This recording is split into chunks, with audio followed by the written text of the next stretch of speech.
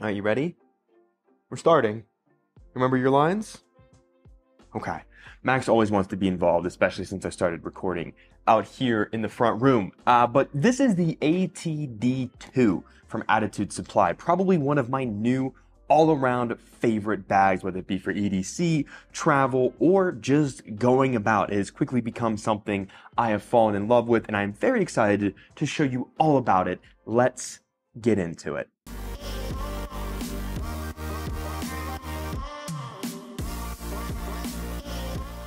Okay, so like I said at the start, this is the ATD2. Now, this is a smaller version pretty much of their ATD1. Now, if you're interested in learning more about that one specifically, I would recommend checking out Bo's Mono's review. I will link that in my show notes down below. Now, this bag is a little pricey. It comes in at $420 US. Now, Attitude Supply did not send this to me.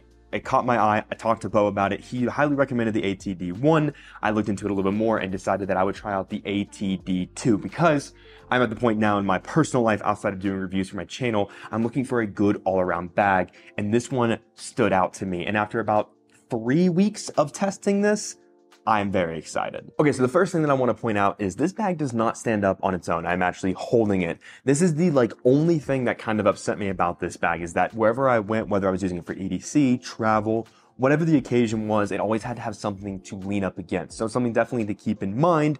But outside of that, I have very few, if any other, gripes when it comes to this bag. Okay, so the first thing I want to talk about is the materials. So first off, it has 10mm YKK zippers, as well as fidlock buckles and aluminum hooks. The fabric on this is a Challenge Sailcloth EcoPath EPLX 600-600D waterproof laminated made out of 100% post-consumer recycled polyester. I'm just reading this off their website. So you get the whole definition when I do this. This is some really solid material that is very environmentally friendly. Now, up until recently, and I just made a video about this, I worked for an environmental company for 7 years. So when it came to looking for something for personal use, environmental stuff is something I look for across all the products and reviews that I do. And this one really stood out to me because the materials on this bag are super, super, super solid. And the interior material on this bag, the interior material on this bag, that was a tongue twister, is also super phenomenal. Another big benefit of the material on this bag is it is very weather resistant and is very dirt resistant. The only thing that I have noticed is little Momo here, who sheds like it's going out of style. His hair does seem to stick to this bag a little bit, but it does easily brush off. So no lint roller, anything like that required. And then also you have, like I said, this fidlock buckle, which is great for the roll top, and then aluminum hooks for the cinch on the sides, as well as some other hooks that are kind of spread out throughout this bag. Let's talk about the back. Now, for a bag that looks like this, I expected the air channel to not be so great. Now it's getting a little bit warmer, and this bag was my go-to when I went to the lake. We just took our little pup up there and just had some fun, got some footage for this thing, and just enjoyed a nice Saturday at the lake, did some kayaking and things like that. And honestly, wearing this bag around the banks of the beach and things like that out when it's hot, had this weighed down with some of our picnic stuff and blankets, toys and stuff for the little boy. And honestly, I didn't notice any kind of sweat, any kind of heat, any kind of discomfort. Right now I have this packed out for how I used it for travel because I'm very excited to show you that element. So this right now is probably the heaviest I would ever have this bag. And it is pretty darn heavy in my opinion. But these straps and this air channel here are beefy and durable, and I absolutely love that. The only gripe that I have about this bag, and it's mainly because everything else on this is made from very solid materials and it looks good and it functions really well. The only thing I don't like is the sternum strap. The sternum strap is made from just a regular old plastic buckle, and I feel like with the fidlock up here and just the way the rest of this bag is laid out and made, I wish that this was just a little something different, or even a little bit more beefy. This is the only part of the bag that honestly feels cheap. Now, here's me wearing the bag. I'm currently 5'8", around 170 pounds, and without this bag packed out is 18 liters. Now, it can expand all the way with the roll top up to 33, 35 liters, depending on how much you want to stretch it, and that's what it looks like on me. Again, very comfortable, and I feel like it does a very good job of fitting any frame due to the small and compact size of this bag. Now we're going to talk about something else that I like on this bag, which is the handles. You have a nice handle up here, which is great because with the roll top up here, you want a spot to be able to grab it and easily lift it up. You also have handles on either side of the bag, which is great for that side access. And then on the bottom here, you even have another handle. And sorry, Max, I almost hit you. You got real close to this bag, buddy.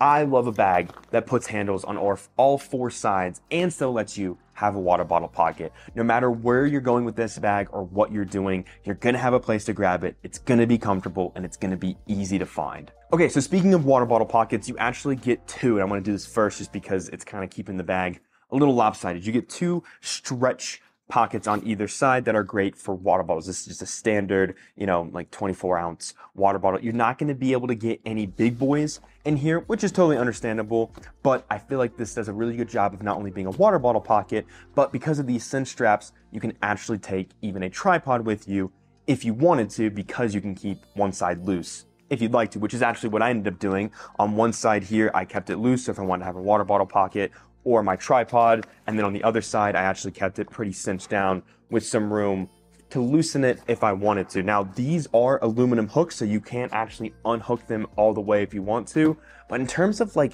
lash straps on the side of a bag, usually I feel like they get in the way more than anything, but what I love about this bag is it comes with little like strap organizer things that keep the straps nice and tight and without floofing and flopping everywhere you are.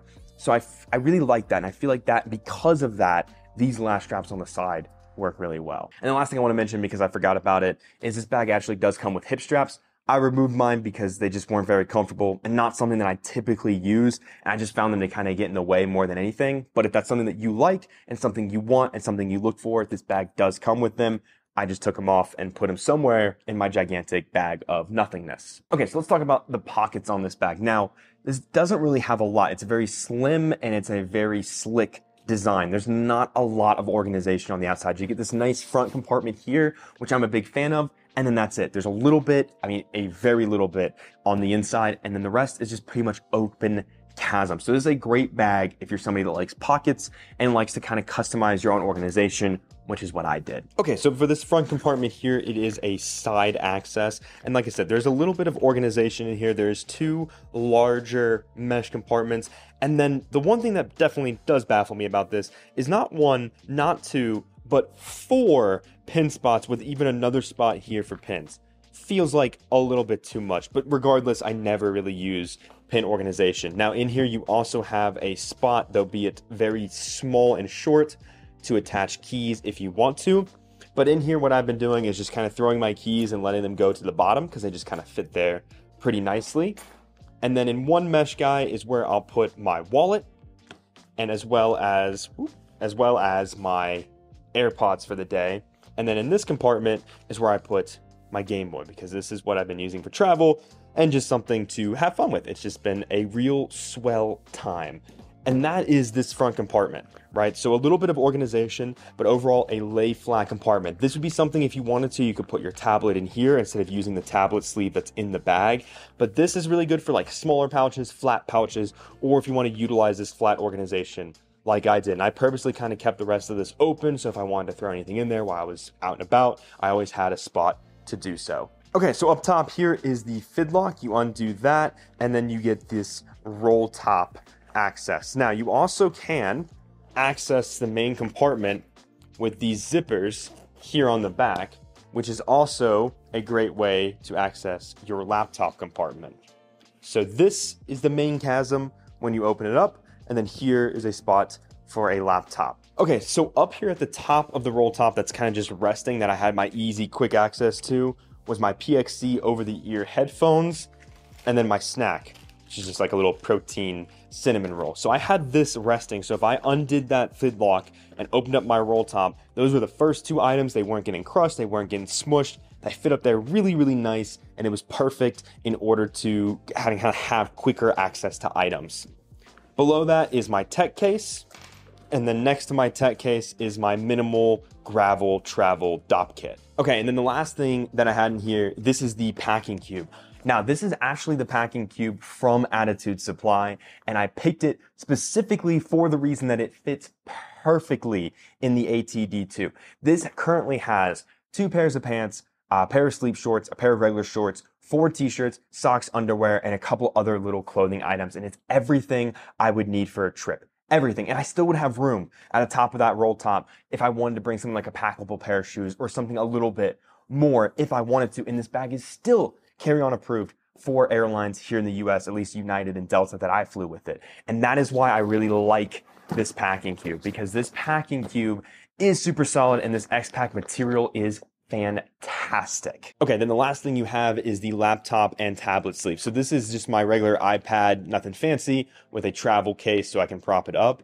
And then in here, I actually have a 14-inch MacBook Pro, and it just barely squeezes by. So that's the other big difference between the ATD1 and the ATD2 is that the 2 is going to have a smaller laptop compartment. So this, like I said, 14-inch. However, if you had a nice like laptop sleeve, you could definitely fit that in here. And the way that this bag is built with the bottom being so padded, I wouldn't worry too much about it. I would not let the laptop compartment be a deal breaker strictly because this bag offers a lot more. And I feel like the small size, if that's something that you like, there are alternatives to that, which I have used before, and something that I was prepared to use on this one because I didn't think that this was going to fit. And both of these are really solid off the bottom of the bag. Plenty of protection. And then right here is a zipper. So if you wanted to, this is actually how you get into the like actual bones of the bag. Now, Attitude Supply also does sell some attachments here that you could latch on and strap on if you wanted to organize this out a little bit more. So look, at the end of the day, I think this bag is really well made. I think it's very durable. I love the minimalism of it. It's another reason why I'm a big fan of like the Manal bags. To me, they just have like this minimal look, minimal organization, but they pack a big punch and they get the job done. And the fact that this goes from 18 liters, which is a great everyday carry size, all the way out to 33 liters, which is a perfect minimal one bag travel size, not to mention the fact that they have packing cubes that can perfectly fit in this. So as long as you pack out that packing cube, that's all the clothing you can bring. That right there already sets what you can really do with this. You bring a couple other minimal pouches, and I think it just works really well. I'm a big fan. I really love this bag, and I 100% think it's worth checking out. So with all of that being said, if you have any questions, comments, or concerns about the ATD2 from Attitude Supply, let me know in the comments below, and I'll do my very best to answer those for you. Or you can shoot me an email, odiematthewsbags@gmail.com, where I'm happy to answer any other questions, show additional footage, video, or whatever it might be. And thank you guys so very much yet again for supporting this channel. It means the absolute world to me. Don't forget to like, subscribe, and all of that wonderful nonsense. And I will see you next time.